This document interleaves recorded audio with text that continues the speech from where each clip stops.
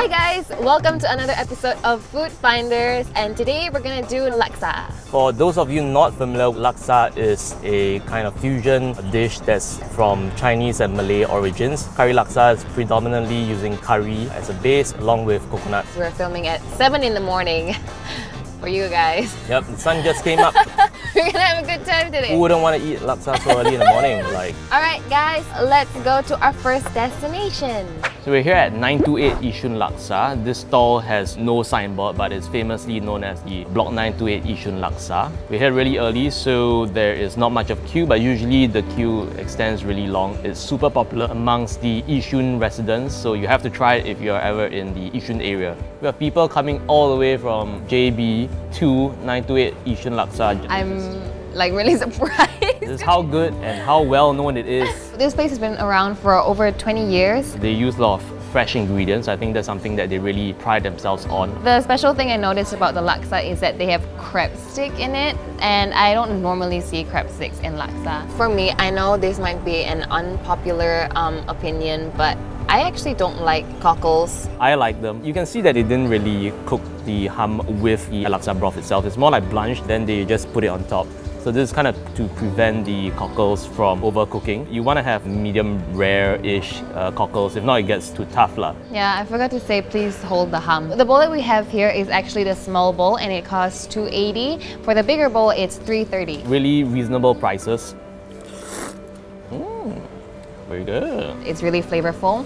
And I like how it's not too watery. So I think there's a good balance between like the creaminess and the soupiness of the broth. There's a serving of laksa leaves and sambal chili. You can really just mix in as much chili as you want lah. I mix all the chili. You get a lot of like the coconut milk flavors. Oh, you can see the shrimp, the minced shrimp. I like the springiness of the noodles. Yeah, I would say it's pretty good. I like it. The broth is really good. It's quite a lot of layers. There's a lot of noodles though. I think it's way too much noodles. Such a grumpy man. Because there's so much noodles, it like soaks up the soup, you know, so it gets a bit drier than I like it. The essence of laksa is really about the soup. I'm gonna try the hum, even though I said I don't like hum. I mean, I might change my mind. I'm gonna guess you still don't like it. I don't like it. Oh my god, I regret this. It's kind of like, I don't know, do you eat oysters? Similar-ish? No, this is like the discount oysters, okay? Sorry, this is what poor people eat. It's like poor man's oyster. The crab stick actually gives a sweetness to the soup. Really good bowl of neighborhood laksa. For the price, I would give this 4.5. My only gripe is the ratio of bihun to gravy. It's a bit out of the way, but Yishun's not that bad. I would give this a 4 out of 5. Where I live in Singapore, right? I'm actually pretty far from Yishun, like really far. So no, I don't think I'd come back here for it, but nonetheless, it's still really delicious. Okay guys, on to the next place. So we're here at Tanglin Halt Market and we're gonna try the Wei Yi Laksa. When we got here, it was about 10-ish. It's a long queue already. Wei Yi Laksa opens really early at 5:30 a.m. and then they just sell out and close around 12:30 p.m. Mainly there are two different types of laksa you can get. You can get the prawn one or you can get the chicken one. And then of course there is the option for cockles or hum. We have the big one, that's $5. This one has chicken, prawn and cockles. The small one's $3. This one doesn't come with cockles because you know you don't like cockles. Oh, it's a really huge bowl. I think looking at the broth itself, it is a lot thinner. It's more like a soup. The cockles are still slightly pink, so it's not overdone. You can also see the minced shrimp inside, so that's good. They half the prawn. It's like one prawn. God damn it, it's one prawn. Cheat my feelings. They cut in half for the illusion of two. I thought like since yours was a bigger bowl, you'd get more prawns than me. It's quite light actually. Oh.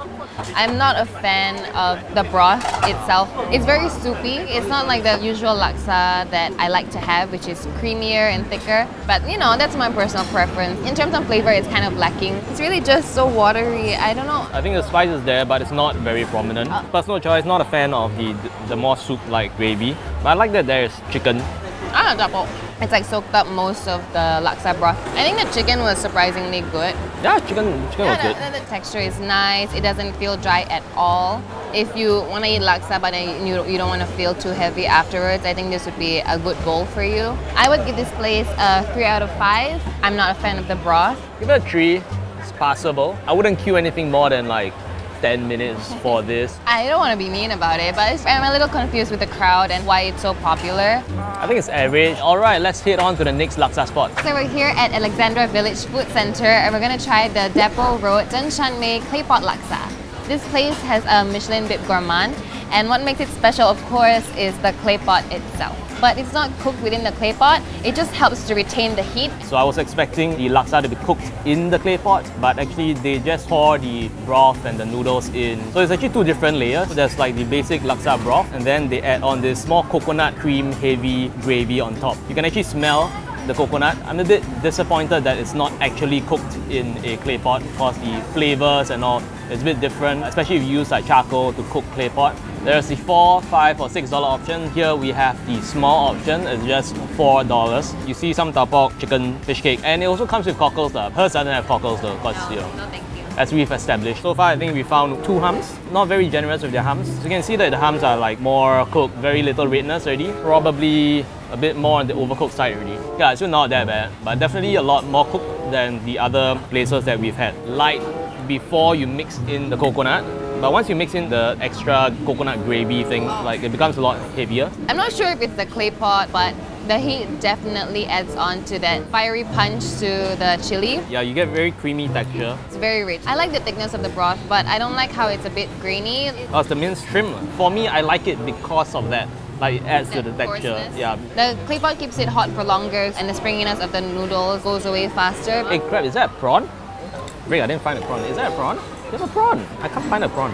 I think they replaced your hum with prawn. So I would give this a 3.5 upon 5. I think they're a bit stingy on some of the toppings, but to be fair, we did get the $4 bowl. I definitely still prefer the thicker broth, and this is like the thickest so far. I would give this a 4 upon 5, purely based on the broth itself. Yeah, I think based on previous episodes where we tried dishes with the Michelin Bib Gourmand, this one, like, I can see how it's still like a local favorite. Let's go on to the next place. I'm ready to have laksa fun.